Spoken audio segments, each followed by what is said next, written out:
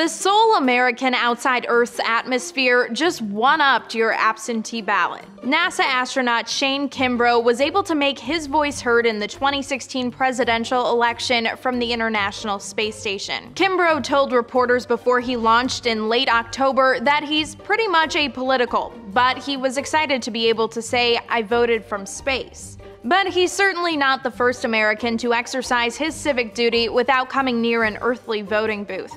According to NASA, a 1997 Texas law gave astronauts the ability to vote while on missions. NASA astronaut Kate Rubin sent in her absentee ballot from space before returning to Earth in late October. The absentee ballot address is low Earth orbit, so I think that's it's pretty amazing.